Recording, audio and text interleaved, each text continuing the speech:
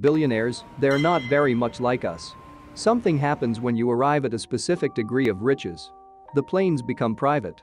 The condos become penthouses. What's more, the gatherings get genuine awe-inspiring genuine quick.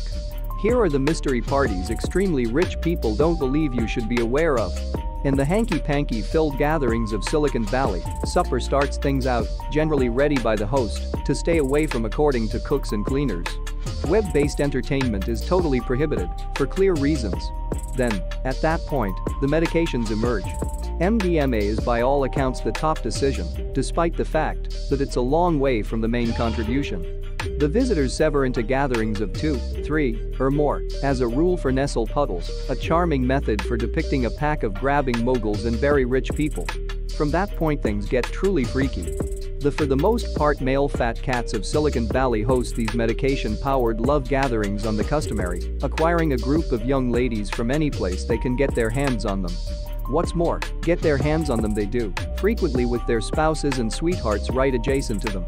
These men will generally be the affluent moguls behind the absolute greatest brands on the planet. As Emily Chang, writer of the book Britopia, depicts it, they like to regard these gatherings as augmentations of their reality-changing proficient ways of thinking by upsetting customs in their confidential lives.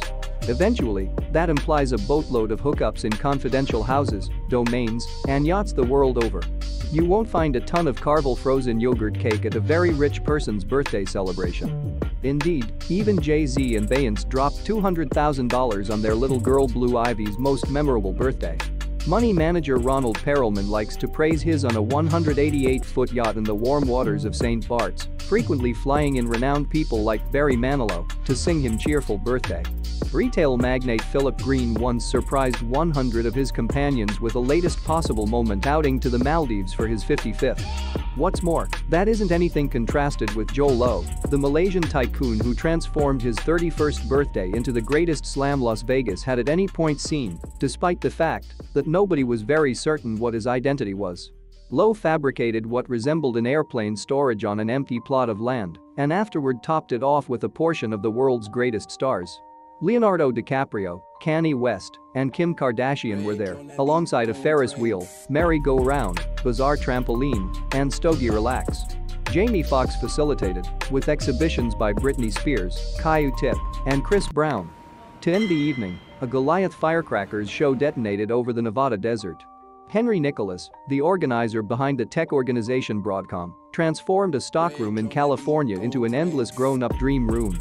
The individual joy cushion was apparently loaded to the edge with cocaine, meth, and happiness, alongside state-of-the-art innovation, making it a definitive spot to hang with his companions in an unending turn of women of the evening. What's more, when that wasn't sufficient, Nicholas purportedly recruited a development group to interface the spot to his home through underground ways secretly. This shouldn't come as a shock to the people who have a ton of insight into him. He used to furtively spike his partner's beverages with delight, and he once partook in such a lot of weed on his confidential plane that the pilot had to put on a breathing device.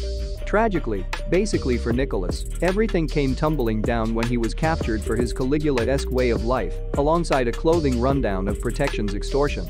He was cleared of all charges, however his rap sheet actually is definitely not an extraordinary search for him.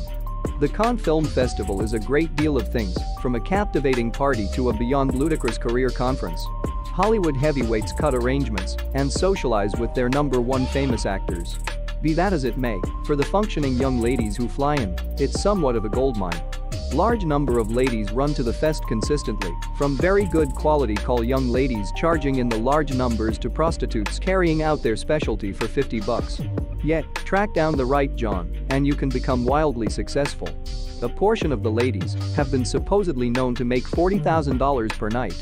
As per a Lebanese financial specialist who portrayed the scene to The Hollywood Reporter, there are around 30 or 40 extravagance yachts in the Sound during the celebration every year. Each boat is loaded up with around 10 ladies, in addition to medications and liquor. Furthermore, evidently this has all been going for the beyond 60 years. The 2012 Kappa Beta Phi Supper, a mystery get-together of Wall Street sovereignty, started with the location. The supper was planned as a super-elite monetary local area crew at the beginning of the Great Depression. Kevin Roose, writer of the book Young Money, depicted it as a kind of one-percenters friars club. It's an opportunity for probably the most extravagant men on the planet to close the entryways and set free. It could be the main spot you can see strict tycoons perform chauvinist and homophobic plays and sing faltering tune spoofs about how rich they are. As Roos put it, Roos slipped into the 2012 merriments, and when he was found, in all honesty, Wilbur Ross went about as a limited bouncer and hauled him out. The dark tie supper isn't so much for intrusive eyes. It seems like something Occupy Wall Street would design on the off chance that they believed that individuals should detest brokers significantly more. Burning Man might be brimming with trust-reserved children and tycoons, yet it's constantly made a special effort to disregard pompous indications of its own riches. Not so for further future, the branch-off celebration intended for and by the super well-off. If you for a long time had any desire to be a burner yet in addition approach first-rate lavender lats, this is the most ideal spot for you. Its site records brazen extravagance as one of its essential objectives, and its visitors will not be disheartened. Past the VIP fencing sit airstreams and lunar palaces going for great many dollars each evening, frequently completely set up with individual valets and confidential culinary specialists. In the event that is not sufficient, Nobu offers $250 a seat suppers, or you can simply participate in something many refer to as a smirching air purifying. Saline and nutrient bondings are accessible, and there's a lager and foie gras torch and tasting. Wearing the steampunk futurism style that is the authority stylish of the celebration, business visionaries and tech extremely rich people blend, cutting arrangements between health boards. So let the burners eat cake. This is where the strong come to play. As Mel Brooks once said, it's great to be the ruler. In Saudi Arabia, being one of the realm's 10,000 sovereigns, loaded and an absence of worry for their family's severe rules is great. For what other reason could a profoundly strict religious government look the alternate way as its regal class has wanton gatherings, overstepping each regulation in the books? One Saudi ruler named Faisal is a second-level trainee sovereign, which is similarly distant from the lofty position as you can get, however he actually partakes in every one of the advantages and honors of princehood. His legendary 2009 Halloween party, whose subtleties were uncovered in a released conciliatory link, is as yet all the rage. Liquor was ample at the party's bar, in spite of being disallowed by Saudi regulation and custom. There were likewise a lot of working young ladies among the visitors, which is supposedly normal at such gatherings. A list of people to attend figured out who made it inside the select undertaking. The scene looked like a club, with liquor, moving, a DJ at the turntables, and visitors in ensemble. It's great that Saudi Arabia just lifted its prohibition on female drivers so that next time Prince Faisal can welcome much more single women. As per a representative for Bohemian Grove, the secretive yearly retreat of political power players in Northern California, the club is just an opportunity to share an energy for the outside, music, and theater. But on the other hand, this is where the early making arrangements for the Manhattan Project occurred, so it probably won't be all natural air and camp melodies. No untouchables truly know for specific what this spot truly is, however when previous President Bill Clinton was gotten some information about it, he said, that is where that multitude of rich Republicans go out and stand stripped against redwood trees, right? Spy magazine journalist Philip Weiss figured out how to slip into Bohemian Grove back in 1989 and afterward covered the small bunch of rules he experienced. Fundamentally, they were, don't carry on with work, don't pee on the trees, and forever be smashed. However, just the last rule was totally authorized.